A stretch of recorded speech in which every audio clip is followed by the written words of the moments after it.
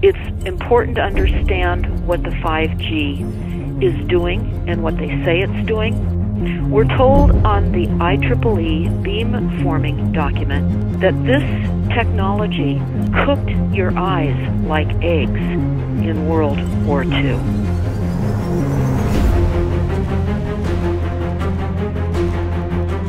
And you all need to understand these are military weapons. These are assault frequencies.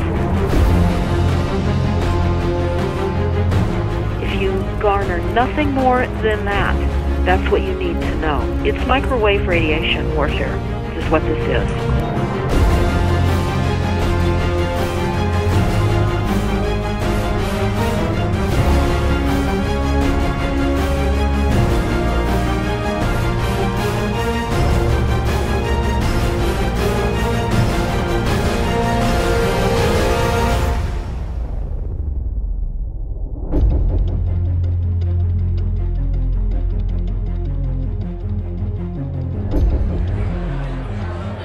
Ladies and gentlemen, please join me in welcoming to the National Press Club Federal Communications Commission Chairman Tom Wheeler.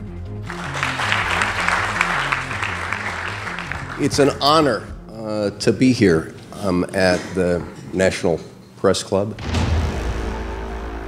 The first generation wireless, 1G, was voice. The second generation, 2G, allowed both talk and text. The third generation, 3G, the internet, in a limited way. And today's technology, 4G, completed that digital migration. But if anyone tells you that they know the details of what 5G is going to become, run the other way. This video is brought to you by the number 5 and the letter G. And pretty soon, everything else will be too. I have to tell people 5G is a killer. I'm Mark Steele. Anybody who hasn't heard me, I'm a weapons systems head-up display expert, one of the leading experts in the world. I've actually brought cover in relation to this, and the reason I became an expert was because I invented them. What I'm going to say to you today, do not believe a single word I say. Not one. I want you to do your own research. You'll find it's absolutely terrifying. You got your body cam? Aye, I have. Oh, good lad. Right, because I can talk to that. This 5G roll-out is a weapon system. I've got a letter in with central government because I know about weapon systems more than anything other. In Britain, in a place in the north of England called Gateshead, a scientist there called Mark Steele has been very publicly and actively warning people about the effects of LED streetlights, which he says in Gateshead are emitting now 5G. Right, what's the crack? Hey, lads. I'm just having a word with these Gateshead council workers about replacing these transmitters on these lights that are causing harm and assaulting the community. This is an existential threat to the economy, to the environment and humanity. If these transmitters are everywhere, then everyone's at risk, surely.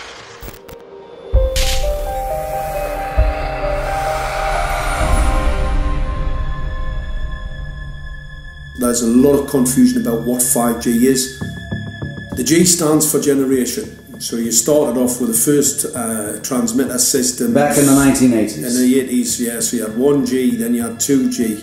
And as the generations moved on, you started to see more complex signal systems, cleverer pieces of antenna designs, etc., etc. So the whole thing became more data, quicker downloads, etc., etc. However, 5G is something completely different. Alright, let's get a breakdown. Let's tell the people what this really is. This is the 5G transmission device. That's a hell of a beast, that, isn't it?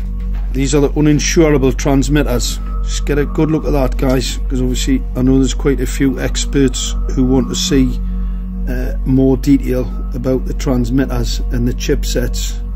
Just have a good look, boys. This is the control management system masquerade. There's an antenna there, you see that? What is this phased array antenna here?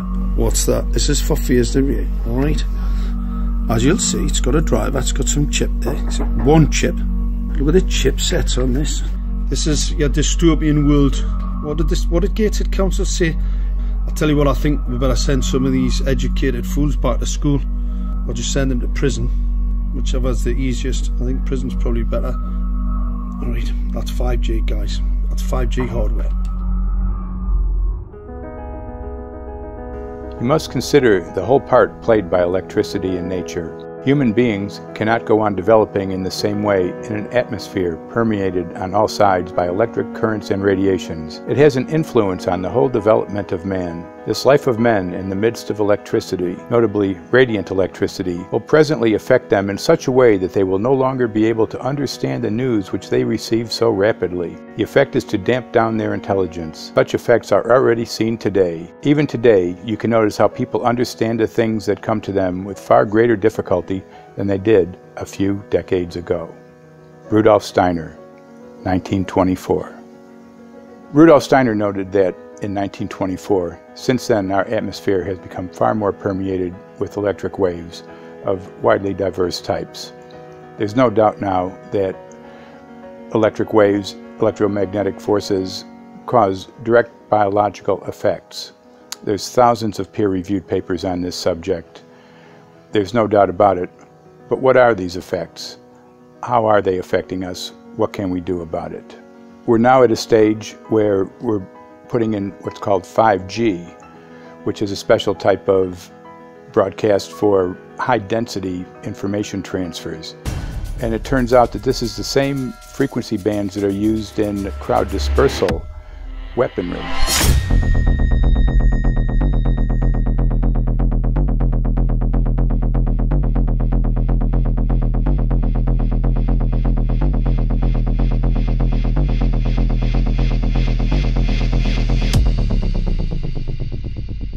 5G, first and foremost, is densification. So it's significantly more transmitters in close proximity to a human, and it is also a sophisticated, illegal, unlawful transmitter.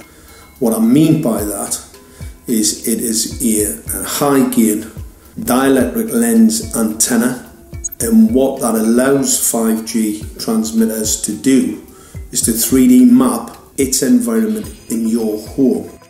The 868 megahertz frequency is specific for battlefield interrogation systems, so sub-gigahertz. It allows the signal to travel through concrete brickwork with ease, and it can actually data gather. It is a target acquiring system. Phased array is basically radar off the battlefield. It is extremely good at identifying targets and being able to lock onto targets.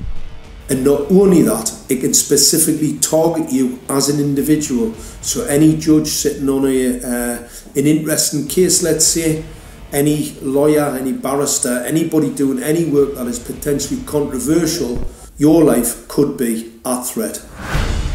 So the antenna design that you currently have on top of these LED streetlights, masquerading as a control management system, is basically battlefield interrogation equipment.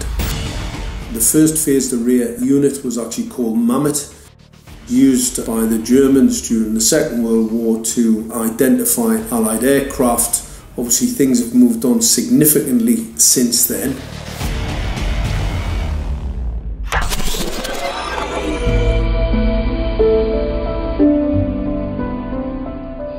Well, I joined the Royal Navy in 1960, and I specialised in microwave warfare.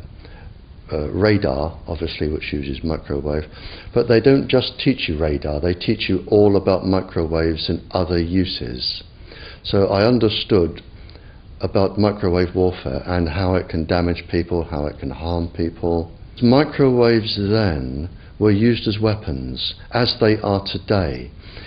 It is a perfect stealth weapon, and when governments don't like a group of people, For instance, the ladies who protest at Greenham Common in England about the American missile base they camped, they were microwaved.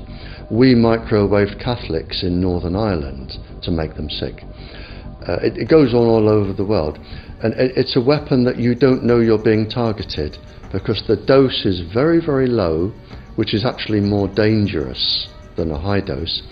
It's very, very low, and it may take a year or two, but you can cause neurological damage and cancers with low-level microwaves, and you can make all your opponents sick. It's a perfect weapon for a government. Our impulses are being redirected. We are living in an artificially induced state of consciousness that resembles sleep. Their intention to rule rests with the annihilation of consciousness. We have been lulled into a trance. They have made us indifferent to ourselves, to others. We are focused only on our own gain. Please understand, they are safe as long as they are not discovered. Keep us asleep, keep us selfish, keep us sedated. Almost immediately, I had neighbours knocking on the door, talking about children bleeding from the nose. I had images posted on Facebook. And one neighbour in particular came to my door and mentioned the fact that since the LED street lighting had been installed, she was bleeding from the nose every single night. I thought it was unbelievable. However, I spoke to another neighbour who lived not far from the first lady who mentioned this, and she also confirmed that since the LED street lighting had been installed, she also had started to develop nosebleeds and had never had nosebleeds before in her life. That then put me on a journey to investigate. I measured microwave radiation levels from the transmitters on top of the LED streetlights. The basic 868 megahertz, it was significantly higher than the current Council of Europe 1815 resolution, which is a maximum of 600 millivolts. I've measured up to over 3,000 millivolts. 5 to 6 times higher than the guidelines. Significantly higher than the current Council of Europe 1815 resolution, which states that 200 millivolts should be the maximum. The Bioinitiative report states that it should be significantly less than that. So we've got the Council of Europe, that's, you know, the international criminal courts are stating that, you know, the learned judges have said that 200 millivolts, and I'm measuring in bedrooms in Gateshead, minimum 600 and up to 4,000. Does this mean that in 2020, 2021, when 5G is destined to roll out globally, that you're going to get those kind of readings everywhere all the time? Everywhere all the time. Worse than that? Worse than that. Yes, 5G will connect the Internet of everything. If something can be connected, it will be connected in a 5G world. Hundreds of billions of microchips connected in products from pill bottles to plant waterers, requiring massive deployment of small cells. We won't wait for the standards. Now, to make this work, the 5G build-out is going to be very infrastructure intensive. We must reject the notion that the 5G future will be the sole provenance of urban areas. The 5G revolution will touch all corners, and that's damn important. The interconnected world of the future will be the result of decisions we must make today.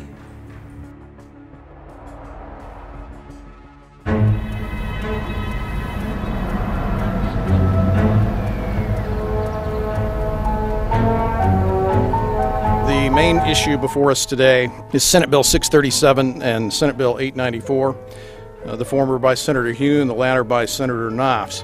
We're going to invite the first 4 witnesses in support of the legislation, and that would be John Jones with Sprint, David Lewis and Andy Emerson with AT&T, Neil Krevda with Verizon, and Frank Iacovetti Jr. with T-Mobile. So be straight with me. Is it true? It could be. No, well, very few cases. There was an unfortunate incident out in Iowa. Look, gentlemen, practice these words in front of the mirror. Although we are constantly exploring the subject, currently, there is no direct evidence that links cell phone usage to brain cancer.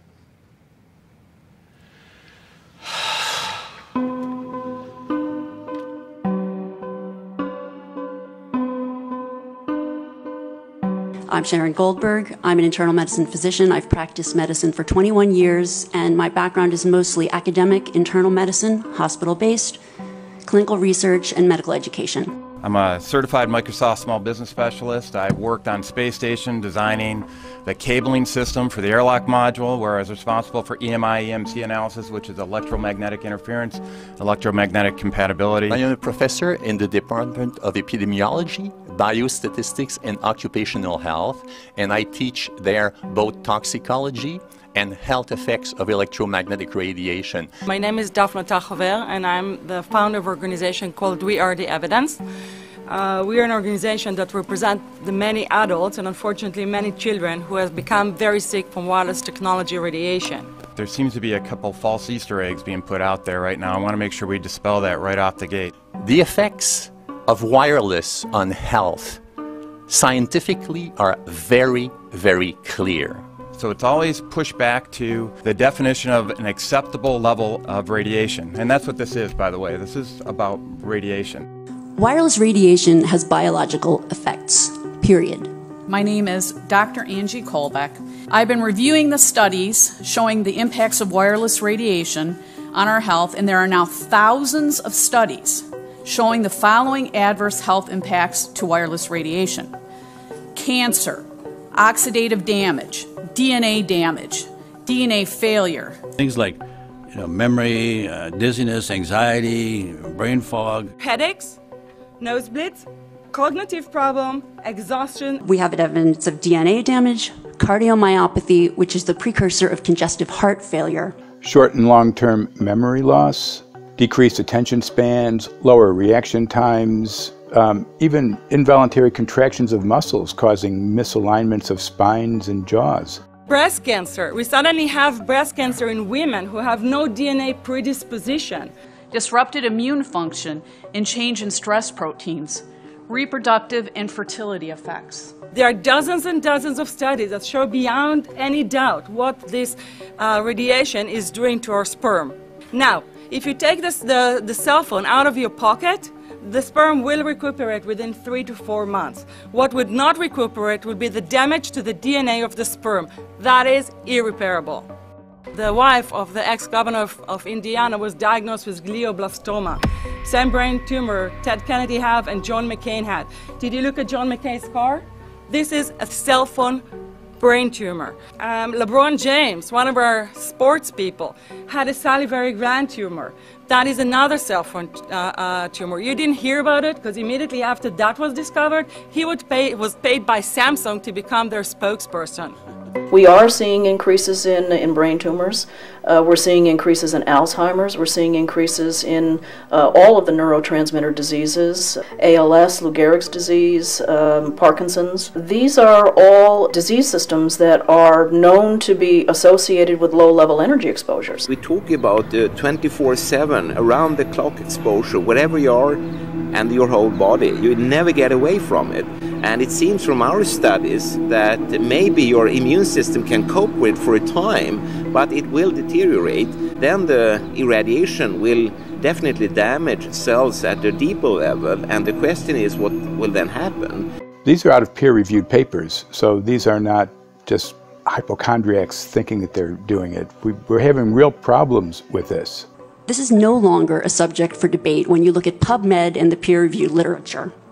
These effects are seen in all life forms: plants, animals, insects, microbes. So 5G is not a conversation about whether or not these biological effects exist. They clearly do. There is scientifically evidence that is so strong that you can be certain that the standards used by the FCC to manage health effects are wrong.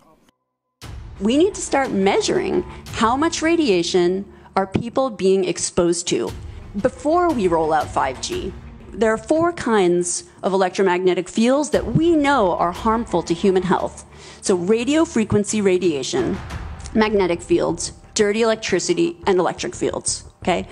Our exposure, any given person, and all humans are affected by EMFs. What is our exposure in a day? It's not one cell phone.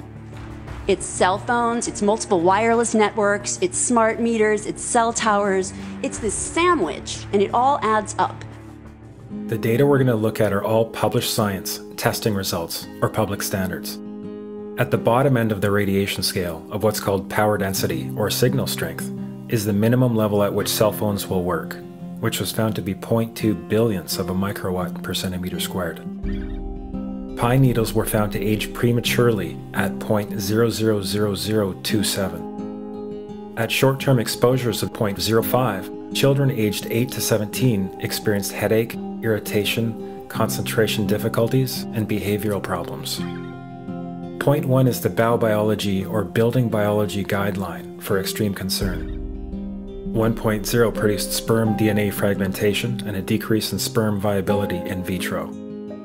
Also at 1.0, the science shows the following bodily effects can occur: headaches, dizziness, fatigue, insomnia, chest pain, difficulty breathing, and indigestion. 2.5 saw altered calcium metabolism in heart muscle cells. 4.0, changes in the hippocampus affecting brain memory and learning. And at 6.0, DNA damage in cells. So, where are smart meters on this list? Electrical Power Institute in December 2010 measured a single Itron smart meter with pulses up to 7.93 microwatts per centimeter squared. Our own testing indicated approximately 8.0 with 1 meter. These tests are at a close distance, approximately 1 foot away from the meter, but an infant's crib could be just as close on the other side of the wall where the meter or bank of meters are installed. Even though there are all these known health effects at levels far lower, Switzerland, Liechtenstein, and Luxembourg see fit to set the standard at 9.5. And China, Poland, and Russia, 10.0. This is the same level at which behavior has been altered, producing reflexes of avoidance following 30-minute exposures. A room of 12 smart meters, very common and even a conservative number in an apartment building, tested at 19.8 microwatts per centimeter squared. This is hundreds of times higher than levels which clearly indicate harmful effects. So how can utilities and governments get away with forcing these devices on everyone? This is how. In Canada and the US and several other civilized countries, the safety limit is set at 600 to 1,000 microwatts per centimeter squared. This so-called safety limit is literally tens of thousands of times higher than levels which are known to damage health according to peer-reviewed published science.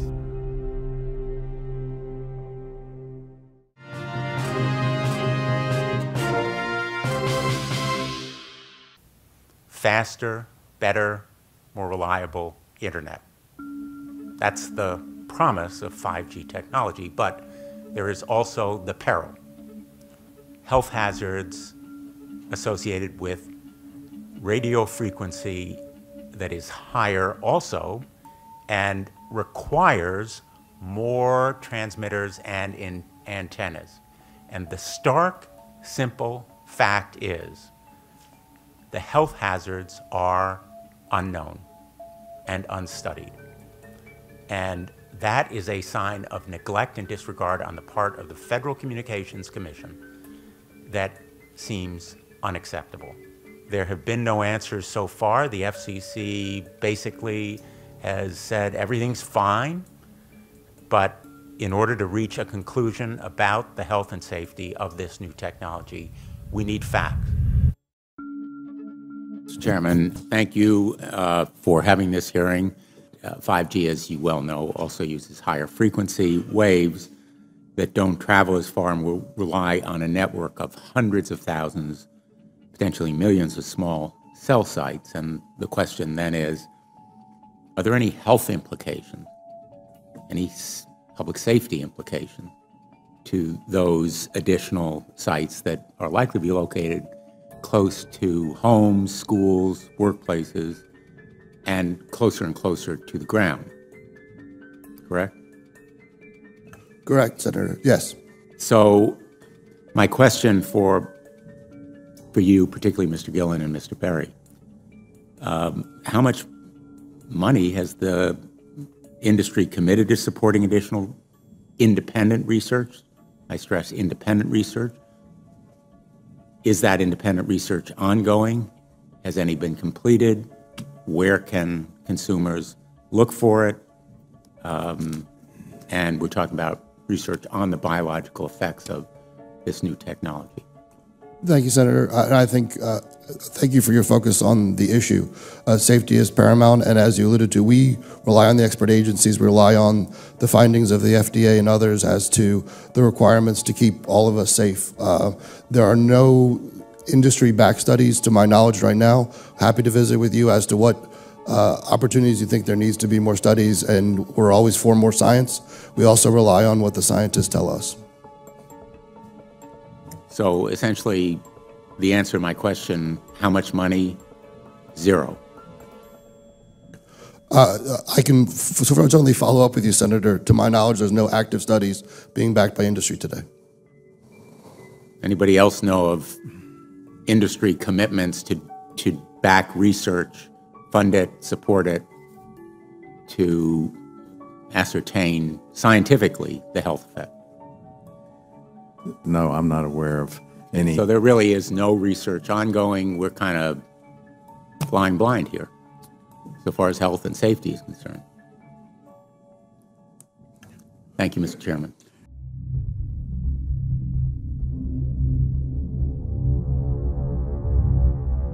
You're a trained medical professional. Yes. We don't have one on the panel.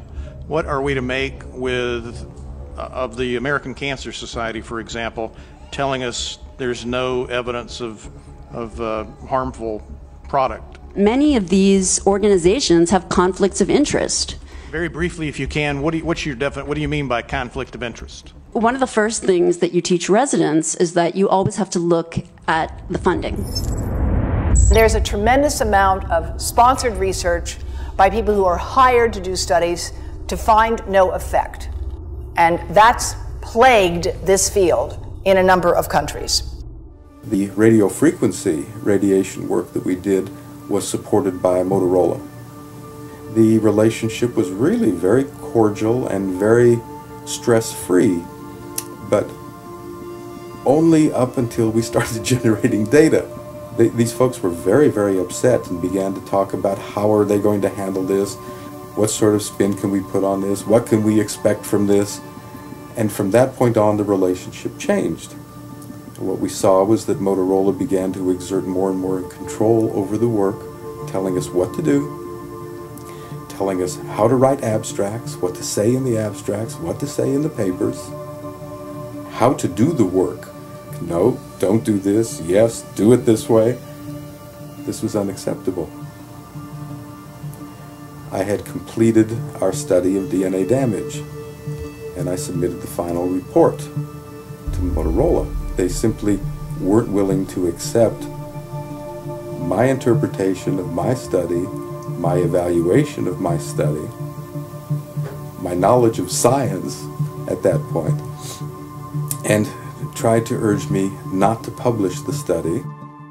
Did you hear about people coming to you as far as having complaints about illness? We were made aware of health complaints following installation of smart meters, and we wanted to verify this using our field work. So I measured the field of about 30 different people while they stood 1 foot in front of the smart meter, and in every single case the human energy field was obliterated as they stood in front of the smart meter. So in our first slides, what we see is normal cells, and the structure of the cells is intact and sound. This is what we would expect from a normal sample. So after 2 minutes of exposure in front of the smart meter at about 1 foot away, we see a totally different story. Sample 1, you can see a lot of degradation in the cells. The cell walls have been broken, and you see changes in the cells which are called mycoplasma. It shows a mutation to the cell. In the second sample, we see a different type of degradation to the cell membranes. You can see a corrugation here. This is called bottle cap formation. and it's known that this occurs due to oxidation or exposure to free radicals. So this third subject, when we did her sample, she had to be pulled away from the meter after 45 seconds because she complained about an increasingly severe headache. And here you see a phenomenon called rouleau, where the red blood cells are stacking up, which makes it very difficult for the blood to deliver oxygen to the tissues as they would be their normal function. Every single one of these is a degradation. Every single one of these shows a trauma to the blood cells, and that came from something, and the only variable was the smart meter. The good news in all this is the patient and the blood can return to normal once they have been removed from the influences of these stressors.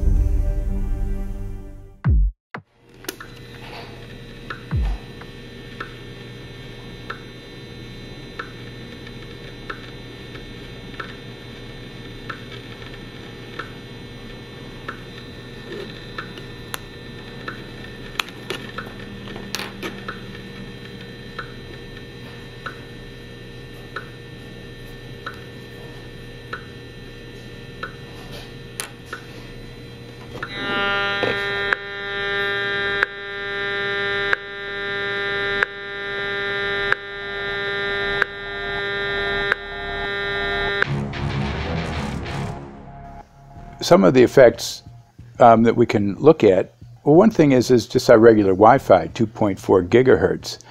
That's in the same range as microwave ovens, which are also called radar ranges, because that is radar. 2.4 gigahertz is interesting. It's not the peak absorption rate in water for microwave frequencies, but it's at a point where it allows full penetration, because if it came in at the peak, it would prevent the insides from getting warm. So that's with basic Wi-Fi. Now when we look at 5G, 60 gigahertz, this is what they call active dispersal sort of weaponry, just to keep people back. It burns the skin. It doesn't penetrate, but 60 gigahertz is the frequency of oxygen molecule absorption.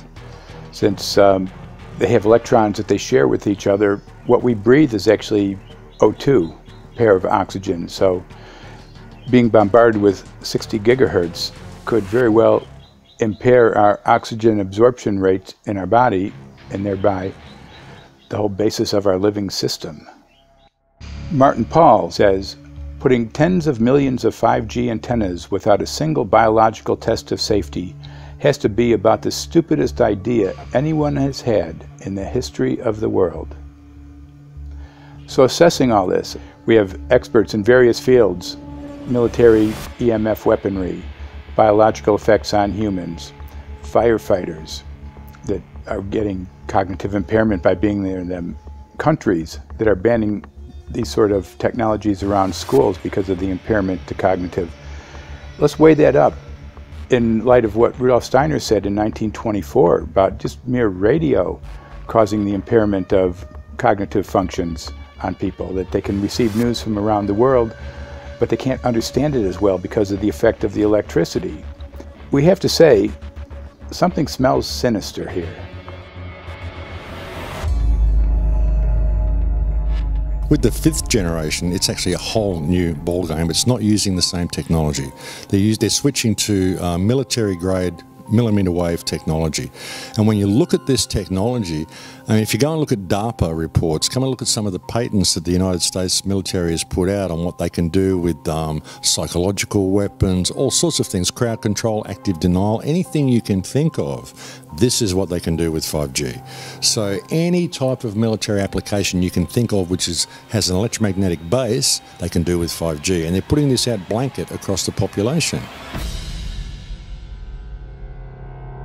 Ladies and gentlemen, the President of the United States. Good evening, my fellow Americans. In the councils of government, we must guard against the acquisition of unwarranted influence, whether sought or unsought, by the military-industrial complex. The potential for the disastrous rise of misplaced power exists and will persist. We must never let the weight of this combination endanger our liberties or democratic processes.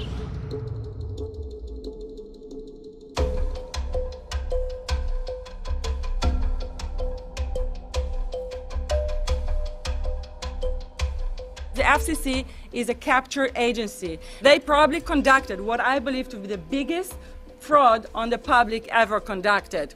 The FCC has been described by Harvard University's Center for Ethics writer Norman Alster as the most captured agency in DC, acting more as an industry cheerleader than a regulator. This is especially true today with 5G, where there are serious safety concerns and potentially misleading information coming from the FCC. For example, the previous chairman of the FCC is Tom Wheeler. He was the head of the Wireless Lobby Association for 14 years. Now remember, Obama told us there would be no lobbyists in his administration, so he took the biggest lobby and put him as a head of the FCC. And that's damn important.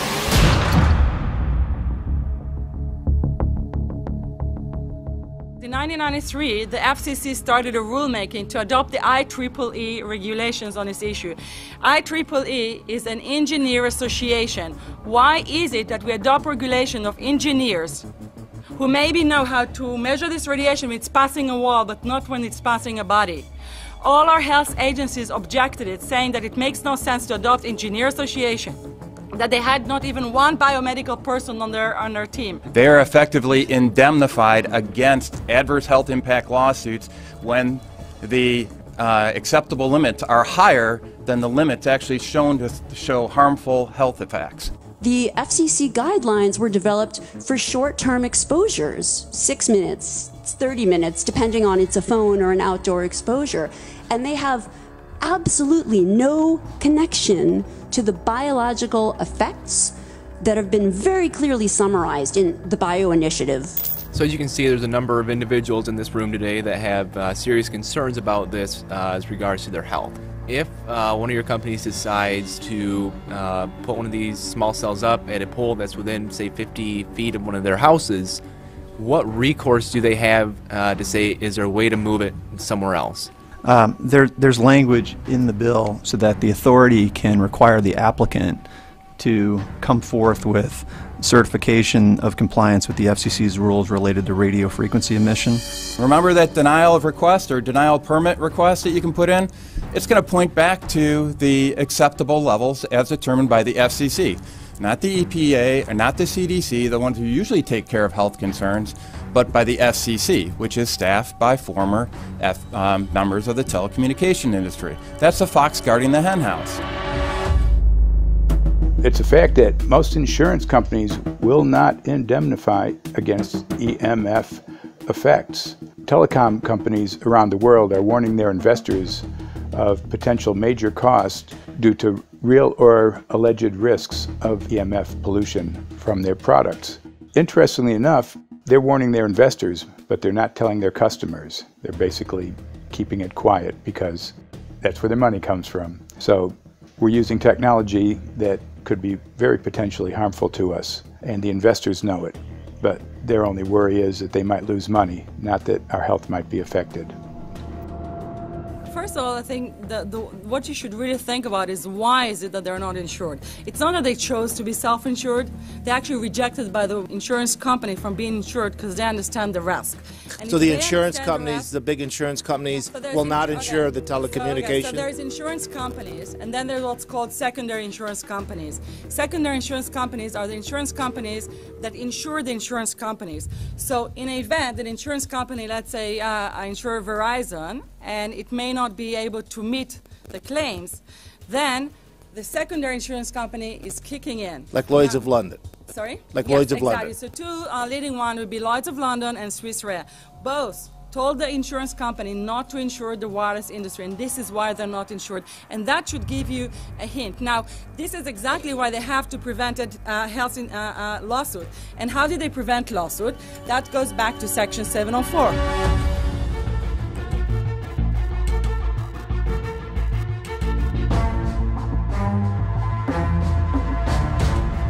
Section 704 was passed in 1996. This is how our rights in regards to health were taken away by the wireless industry.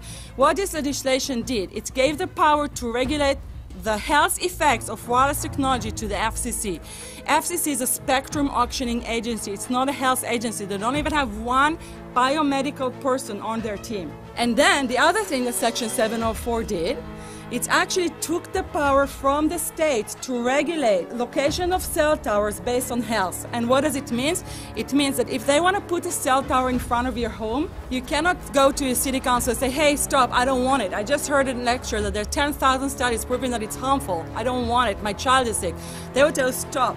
You're not allowed to mention this in the city council because Section 704 says that if you will, and if the application will be rejected, the city will be sued, can be sued by the wireless industry.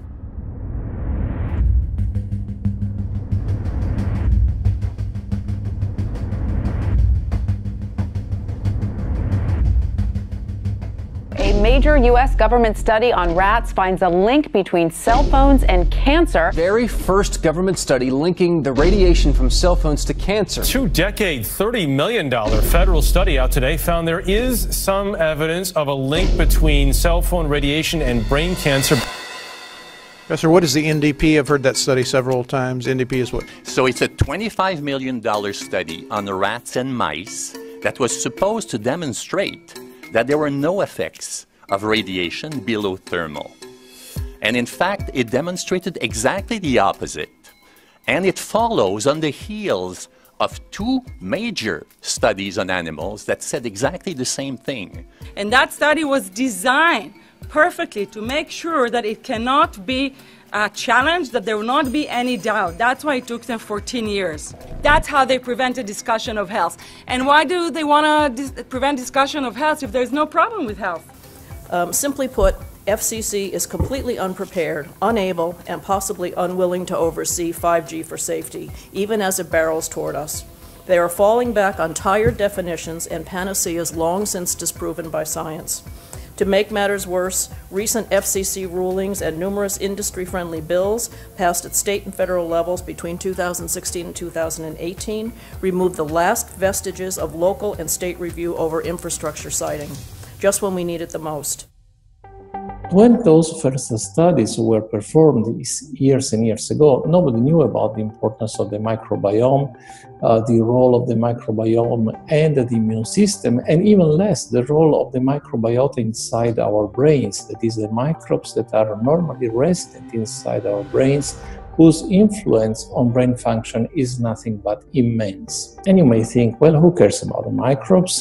The less microbes we have, the better it is. Well, we know by now that this is not absolutely the case, because microbes are truly essential for the development and function of all our organs and systems. Our immune system is based on the microbes we have in our gut. And our brain also has microbes that influence its function. In tests, it's been found things like mold. If you grow mold inside a Faraday cage, it'll grow one way, and then even if the electromagnetic fields are around, take the Faraday cage away and some sort of 600 biotoxins are developed within the mold because of the effects of the EMFs upon it. Electromagnetic fields, even of weak quality, have an effect upon our microbiome, which is really essential to our whole being. This is going to eviscerate microbial DNA inside human beings, which is our effective operating system, number one.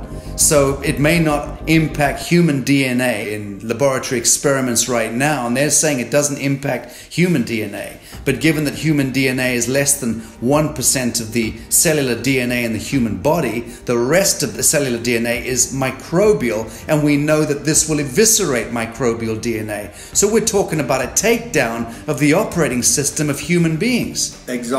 I couldn't have put it better myself.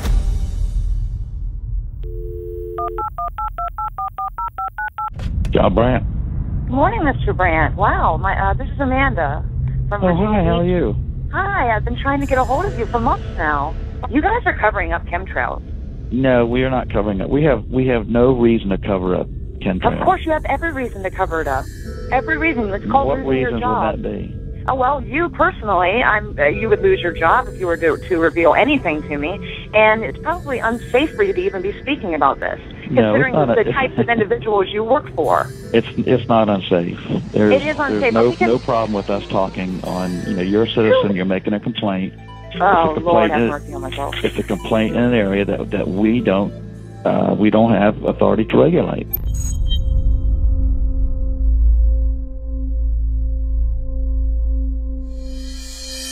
So the connection between chemtrails and 5G. It's all interconnected. The metallized particulates, that would allow the 5G phased array, so basically the radar, that would allow it to be able to identify you, so it can watch you, it can identify you in your own home 24 hours a day, 7 days a week. For the last X amount of years, we've been through chemtrailing, and that is now the cat is out of the box. We've had these nanoparticulates raining down on humanity for years now, impregnating our bodies, by best accounts staying inside our bodies. Those nanoparticulates, what you're saying, are building up a kind of a phosphorescence glow capability so that we can be flagged up in our homes, behind concrete and steel, inside bunkers, in the basement, doesn't matter where you are. The 5G will be able to now triangulate, map and read you, because you as a living being are impregnated with these nanoparticulates, which are acting as a kind of transmission and reception technology. It's exactly, absolutely exactly. You have to consider that DNA also works as a fractal antenna, which is able to send and receive and also to process signals under the form of radio frequencies. Well, then there is no doubt that artificial radio frequencies, such as those of cell towers, and in particular these new types of towers that have a much higher density of signals, they may somehow interfere with the ability of DNA to retain and transmit biological signals. So this is one level of danger that very few biologists are aware of. How much effort was put forward to address this, what most of these people are, or many of these people are here for, which are the health concerns? Was there any dialogue back and forth? Was there any working, was there many studies evaluated to look at regarding this area? Maybe not every person that has concerns on the legislation was brought to the table. Okay, so from your perspective, you feel that there was a legitimate amount of time to evaluate the data that the opposition would have on this? Absolutely, and I wouldn't put forth something that I didn't believe in. And I'll tell you, as I mentioned earlier, and it's been commented several times amongst the panel here, this is truly an economic development issue. Our 3-year-old, again at home, is outraged when we pull out the driveway and he's not able to access Wi-Fi.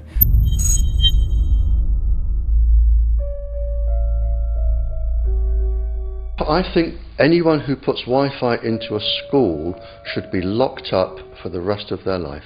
I really do. I think they're not fit to walk on the surface of this planet because they haven't looked at the research, and whatever incentive they have, it is not worth the genetic problems that parents are going to face with their children when they're born.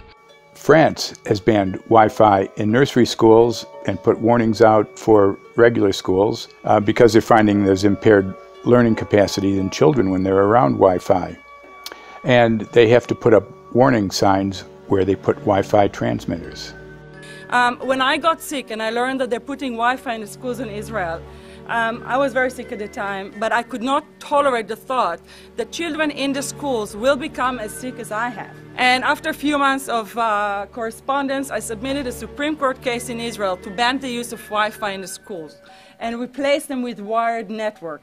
The 4 top diseases that kill our children, our young adults right now, are brain tumors, thyroid cancer, testis cancer, rectal cancer, everywhere we put our cell phones. And a lot of our children are sick and they're being misdiagnosed and mistreated because the wireless industry has put billions and billions of dollars in the past 30 years to mislead the public as to the health effects and keep the public uninformed. We are performing an experiment on children. We are exposing children to microwave radiation for 6 hours during every school day. We have had absolutely no studies looking at the long-term effects of this radiation on young people or even on adults. A considerable amount of research shows the developing brains and bodies of children are much more affected than adults. And there are clear indications of a link between increased electromagnetic fields and autism spectrum disorders. We took 10 autistic children and went back to the sleeping location where the mother was when she was pregnant with that child and compared it with the sleeping location of a mother that gave birth to healthy children. We had 10 mothers in that group, 10 mothers in this group, and in the group of the autistic children we found that the measurements that we got for the microwave exposure was elevated compared to the group of children that were normal. The fetus is affected. The exposure to man-made electromagnetic fields has become the first factor that could be isolated ever in autism that could predict autism. The fifth generation of wireless technology, or 5G as it's being rolled out worldwide without safety testing. Let me say that again, without safety testing. And how we've got scientists and doctors and environmental organizers saying, stop this. Because in terms of the effects of wireless radiation, the science is in. Wireless radiation can lead to cancerous heart tumors, brain tumors, DNA damage. Wireless radiation is linked to infertility, to autism, Alzheimer's, and more. And guess what? All the effects that I just listed, those are some of the effects that are known according to the technology that's being seen today. First of all, you have to know that we know that the other EMFs that we're exposed to are already known to be health risks.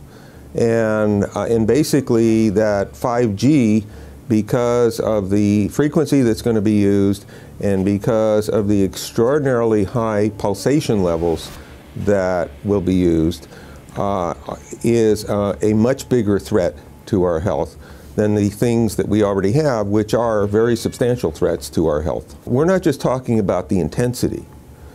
We're talking about the frequency and the very high level of pulsations.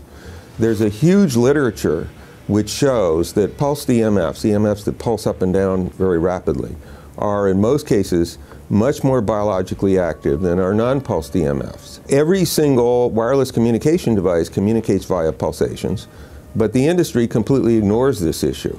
The problem with 5G is that they're planning to put out tens of millions of these antennae all over the place without doing one single biological safety test. Are you implying possibly that we, the consumers, are the guinea pigs since they haven't really done tests to see the effects in a smaller setting? I mean, that's not an implication, it's a statement. We are, yes.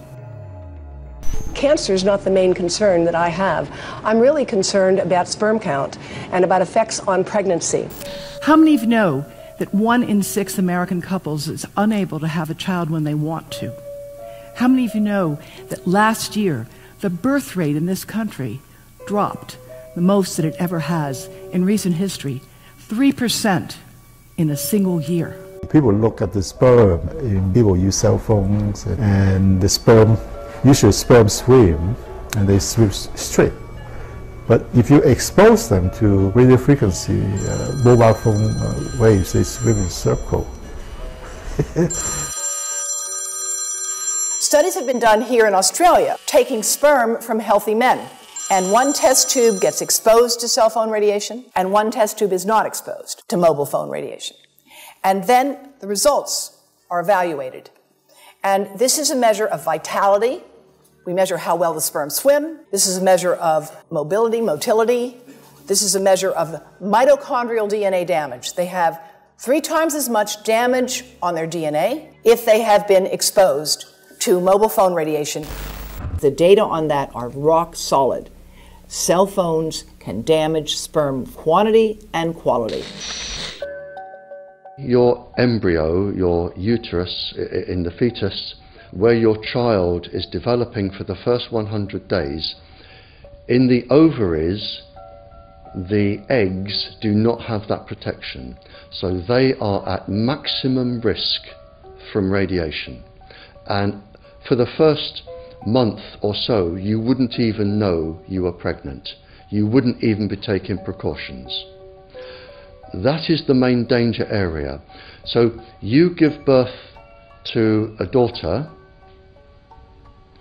but her ovaries are now contaminated. She may be normal, she may be genetically damaged, but her ovaries are at the most risk. So when your daughter grows up and she becomes pregnant and has a baby, this is where one of these eggs will be fertilized and come out. So the real damage here is your grandchildren.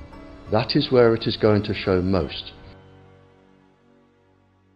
Do you think that there is a chance that within the third generation of females, they may be irreversibly sterile? Not in the third generation, but in the fifth generation, and that would for humans be something in the order of 150 years ahead of us. And of course, then it's too late to say that you are sorry, and it's very too late to say stop. There is a wealth of papers. I mean, we're talking about thousands of published papers in the scientific literature, few of which, or sometimes none of which, have entered the official documentations from authorities and likewise. So I think it's really time to have an independent compilation of data. Such was done at August 31st, 2007 in the form of the Bioinitiative report, of which I was one of the authors.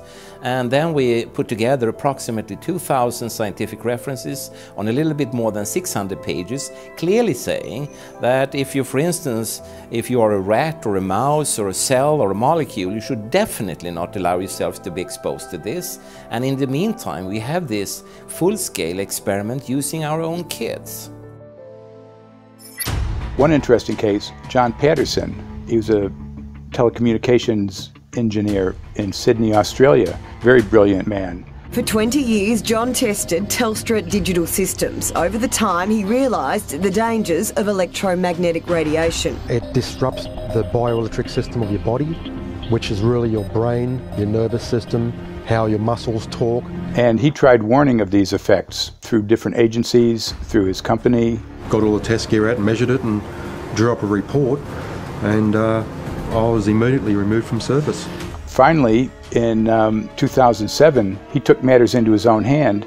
He commandeered a used British Army tank and went and destroyed 6 cell phone towers in Sydney, Australia, because he wanted to stop this. He was trying to make a point.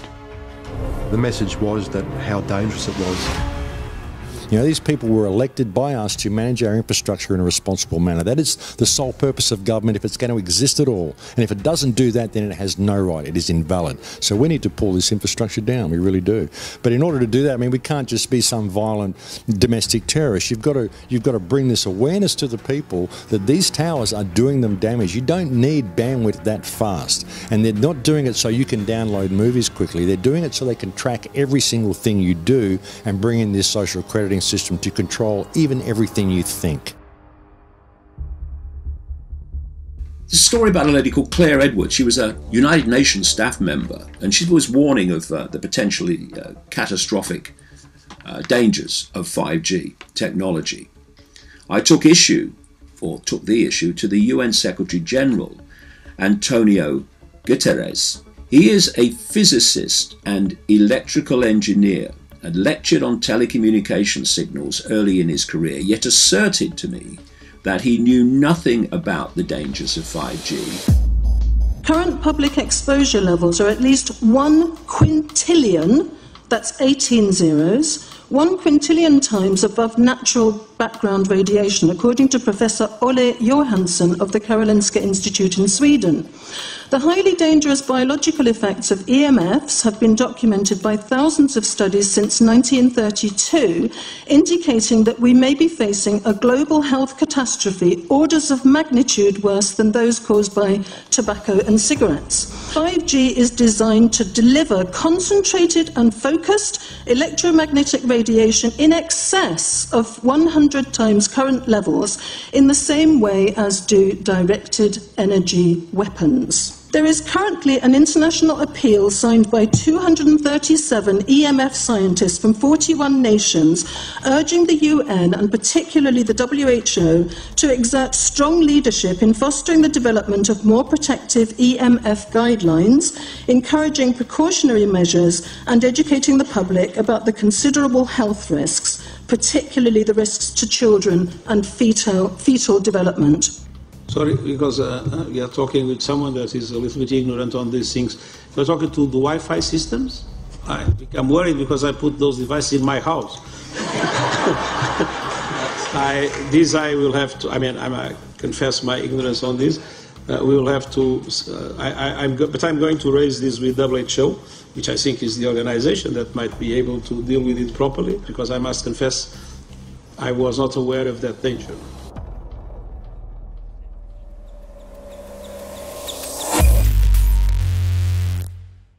In 1996, when the Telecommunications Act was passed, in it was a provision essentially that kept local officials from addressing health issue concerns when approving or not approving a cell tower. So that's correct. But then something new is happening. We've talked a lot about it on the Solari report, thanks to Jason Bogdan-Smith and his website EMF Warriors. But this is new. This is very, very new. So you're basically, sending out an appeal on something that in one sense hasn't happened yet. This is not just an incremental change. This is a big step up.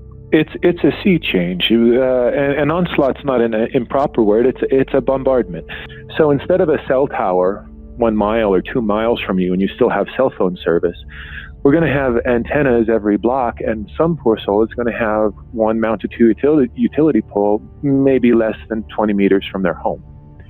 So this kind of, invasive bombardment with this many antennas, just in 1 square mile, if you do the math, 1 per block and 16 blocks per mile, that's about 250 antennas per square mile. The millimeter wave is untested. Former FCC Chairman Tom Wheeler openly said that they don't plan to test. We won't wait for the standards. And then our appeal also addresses the fact that there's a plan to roll out 5G through satellites in low Earth orbit. So 20,000 satellites, which will cover every square foot of the planet with a 5G signal.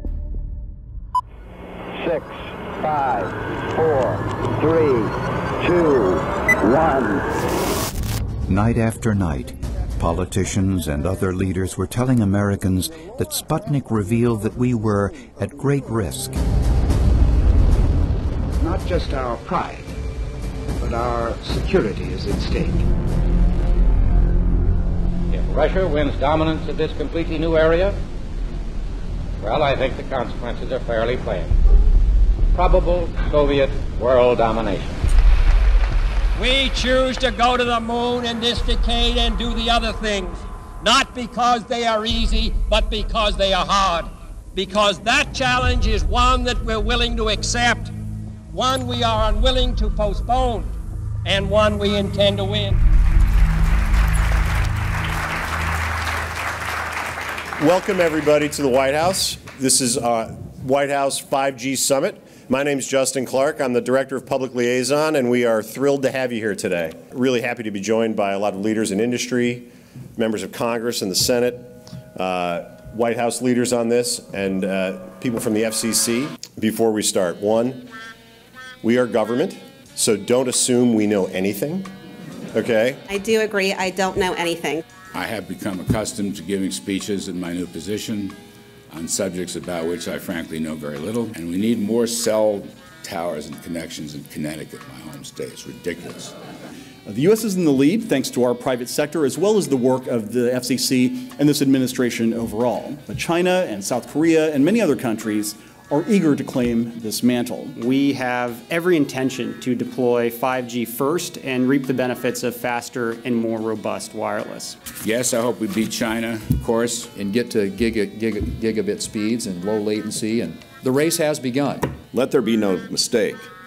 The race to 5G is a sprint. Winning the global race to 5G, it's a national priority. We must bear in mind the national security implications of winning the race on 5G. Today we're talking about the importance of being first in 5G, continued commitment to putting America first in the race to 5G. We're calling it America First, 5G First. Well, our strategy is called the 5G FAST Plan, a plan to facilitate America's superiority in 5G technology. Connected devices for health applications, which I love, has the capacity to make people healthier, as I understand it, a lot of medical applications. Industry is not asking the government for money to build 5G networks. They're asking us to cut the red tape that surrounds infrastructure deployment. We cannot let today's red tape strangle the 5G future. The red tape slows and sometimes stops the building of densified network facilities necessary for 5G. As we continue our efforts to keep government out of the way, so that America can continue its leadership for America to win the race to 5G. One path is the government regulatory path. The other path is the private enterprise free market, gales of creative destruction Schumpeter path. Have you ever heard that? Gales of creative destruction? It just means let it rip. The new replaces the old. With 5G, we're on the cusp of another era of American innovation. It means an even more connected world for everyone around us, unlocking the potential of the Internet of Things to become safer, healthier, and more sustainable for our future. You know, sometimes, look, we all believe in the 10th Amendment, but sometimes you have to override it.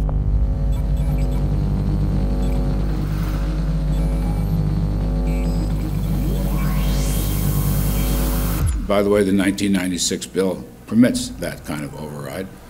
We're not here to be completely heavy-handed, but sometimes you got to do what you got to do.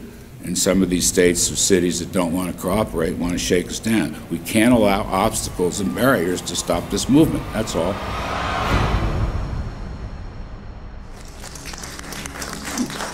And this happened in Canada. I mean, there were some activists I was working with up there that said, well, you know, we won a victory. We got the Public Utilities Commission to allow us to opt out. And I said, boy, that's divide and conquer. They just got rid of the people that were raising hell. So, you know, that's not the answer. We need to opt out everybody. An opt-out is an agreement to pay to not be harmed. An opt-out is volunteering into extortion.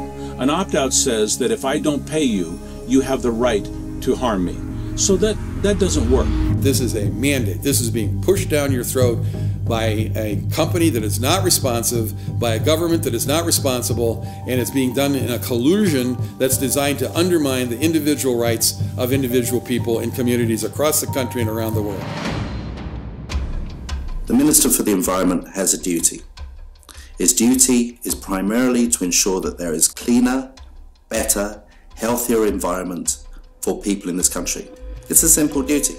He also has a responsibility in regard to science and innovation to make sure that that happens.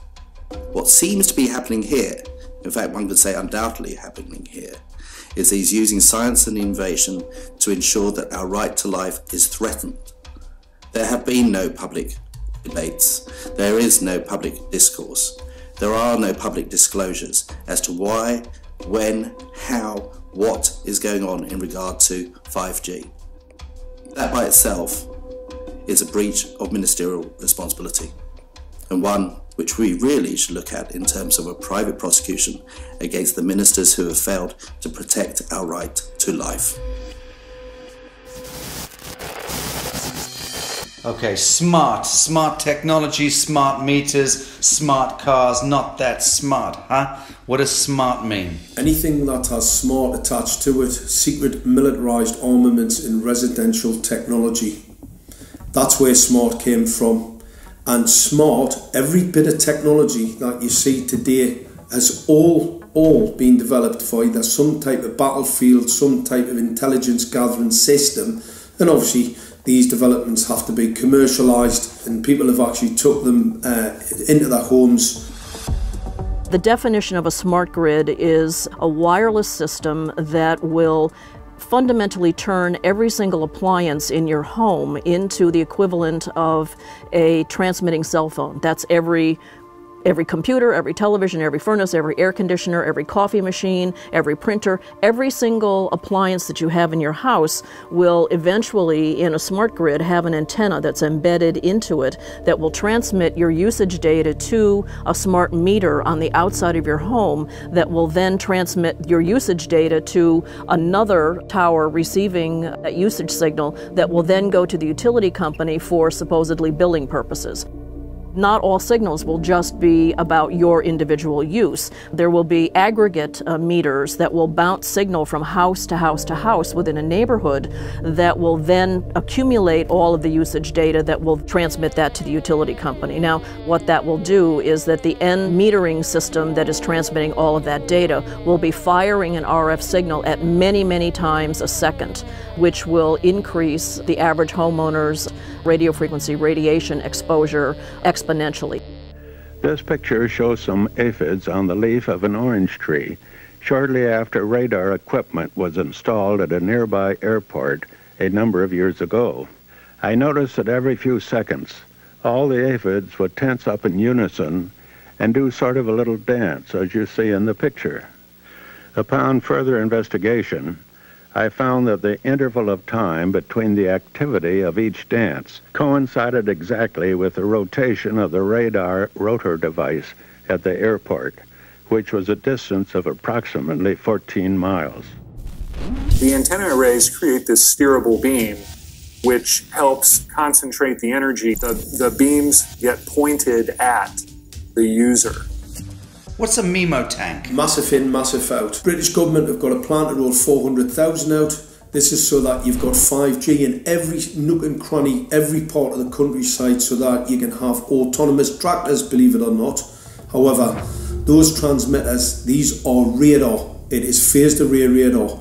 Though that radar signal sweeping the countryside will kill every pollinator, every biological structure, it will sterilise livestock, it will kill the ground, so consequently land won't have a value, obviously farmers will die, the community will be under attack. The community will be under attack. If we can't produce food, if we kill all the pollinators, we're in serious trouble.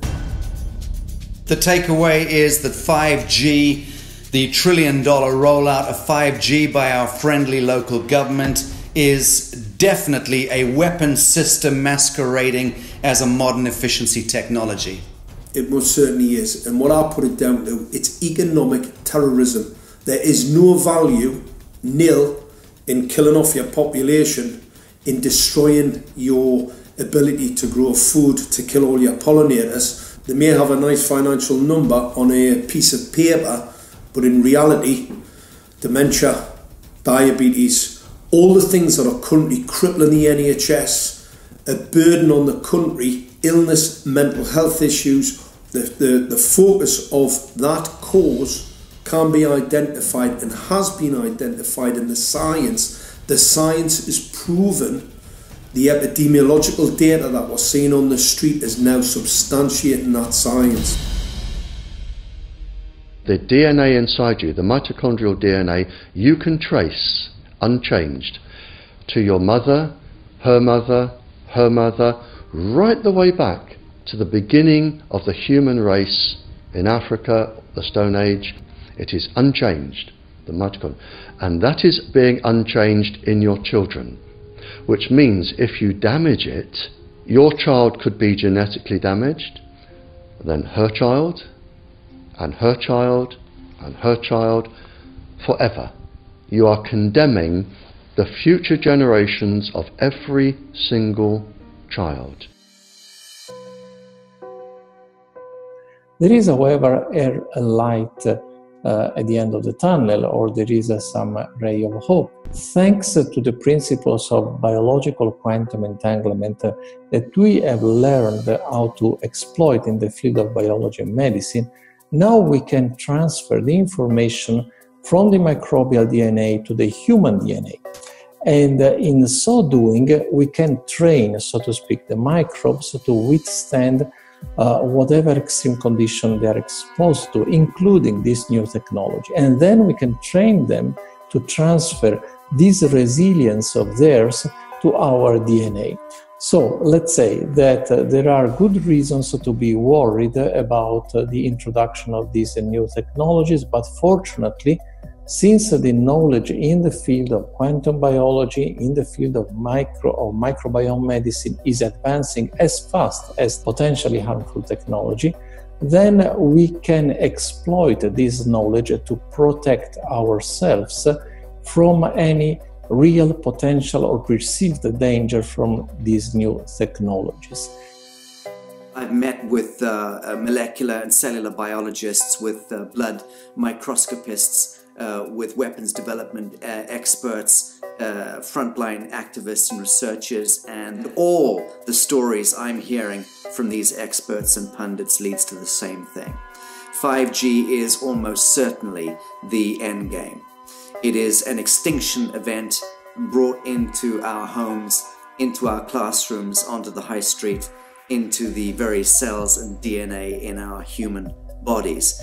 It is such a perilous threat that it is almost impossible to imagine, let alone describe. When the 5G signature goes live, it will tap into a multitude of satellites which are in geosat orbit around the surface of the Earth. Millions of surface antennas will pick up that signaling and will then scatter the signaling into hundreds and hundreds of millions of different micro antenna systems set up on street lamps and even in your home, which you're not aware of incidentally. The LED light bulbs in your home invariably contain the micro or nanotech lens flare capacitors which will receive the 5G signaling, and it will proliferate the 5G signaling everywhere by exploding the signal into billions of photons which will target everything all at the same time. This is stealth technology. This is invisible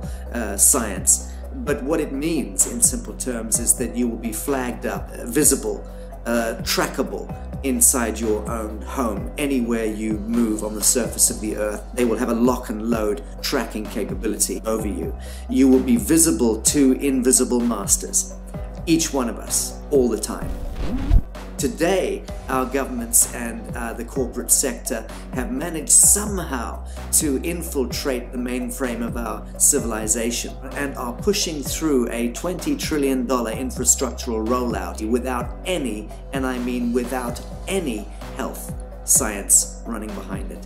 There have been no tests. Your government and your health authorities are either in collusion on this matter of genocide and ecocide, or they're just damned stupid, and I would suggest it is the latter. Shame on the technologists and the electricians who are furthering this technology in our homes, in our offices, in our streets. Shame on the legislators and the parliamentarians and the troglodytes and bureaucrats that proliferate our society today. Shame on that echelon for putting their signatures to contracts which allow the fast tracking of this technology into our homes and onto our high streets. Shame on the parliamentarians and international leadership whose wet ink signatures and seals of office are sanctioning and permissioning the rollout of something which is arguably the greatest threat to humankind. Shame on each one of us who now fail to get up out of our homes, walk out of our front doors and challenge every so-called authority who dares to violate our bodies, our homes and our future generations.